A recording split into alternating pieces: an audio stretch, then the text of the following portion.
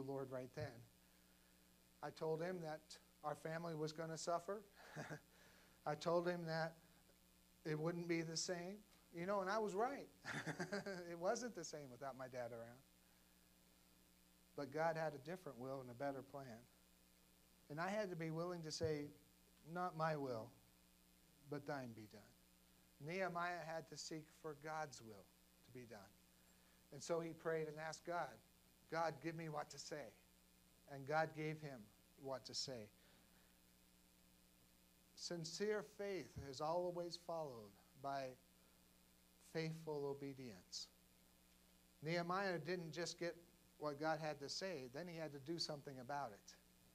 It's one thing for him to say, King, I think you ought to appoint somebody to take a bunch of good stuff to rebuild the walls. That wasn't God's will. God wanted Nehemiah to go and to rebuild the walls.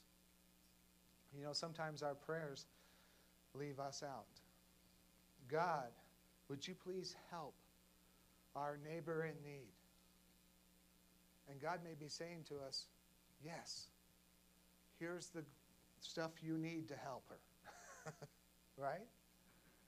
We need to put feet to our prayers. When God tells us to do something, we need to be willing to do it and to be a part of his answer. In Ephesians 3:20, 21, I've shared with you many times, it says, according to the power that works in us. God can do exceedingly abundantly all these wonderful things, but he depends on us being used to accomplish his will. Church, we need to hear that, don't we? God wants to do exceedingly abundantly beyond all that we ask or think, but we have to be willing to be a part of it. We have to be willing to do our part in it, and each of us have a part to play in it as God's children. Well, that exceedingly abundantly, that's what I want to talk to you at the end. When Nehemiah asked for some things, he got pretty bold, didn't he? He said, if it pleases the king, he says, send me to Judah, to the city of my fathers, that I may rebuild it. And then he says, if it pleases the king, let letters be given to me for the governors, that they may help allow me to pass through, and let a letter for Asaph, the keeper of the king's forest, be given, that I might have timber. He asks pretty audacious things, doesn't he? I mean, he's not just asking for the freedom to go, and he had to give a time, probably about 6 months to a year. And then he comes back later to serve as governor for 12 years. But he had to give a time when he'd be back. And not only does he ask about that, but he also asks that he be given safe passage there. That could be a problem in those days. And then he asks that he would be given materials, timbers, to be able to complete the work. The rocks were there. They were just scattered around. But he needed the timbers because the gates were burned with fire. Remember from chapter 1. And so he asked for those things. And then what does a king do? Even more than that, doesn't he? He said, not only that, I'll give you soldiers. I'll give you a guard to go with you. He does that on his own, inspired by God, I believe, because the good hand of Nehemiah's God was on him. God blessed him. God blessed him with more than he could imagine, more than he could ask. Extraordinary prayer precedes exponential results. If you want to see exceedingly abundantly beyond us or you think things happen, then you have to get serious with God in prayer. If you want to see God bless you beyond what you deserve, you've got to get serious in prayer. Nehemiah fasted and prayed before he took action. Nehemiah prayed during the action to God so that he'd have the right words to say. God gave the results because the good hand of his God was on him.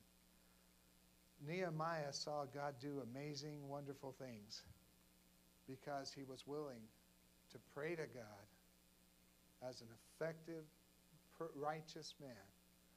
He was willing to ask God for beyond what he could imagine. And God did more than Nehemiah ever thought he would. God did wonderful things for Nehemiah.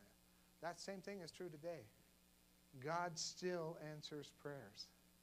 He still is in the business of hearing from us and and changing things. It's an open universe. God still lets prayer makes a difference in our world today. Prayer does matter. It's not just words bouncing off a ceiling. Prayer changes things. Amen? I believe God, in His infinite wisdom, has allowed for us to be able to pray and ask Him to use us to accomplish His will in the world.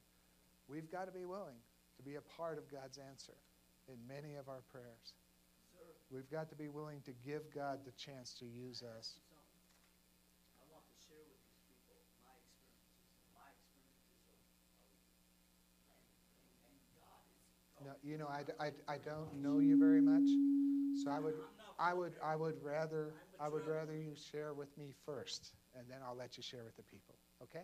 So we'll give you that chance in just a moment. Okay? I think God is gracious to us. God is doing wonderful things. You know, and it's not just the prayers that we mention to Him, but it's also the many things that He does beyond those prayers. Have you ever wanted a particular tool? Some of the guys know what I'm talking about. You know, if I just had this tool, my life would be complete. If I just had this tool, everything would be great. Or you could put toy there if you want.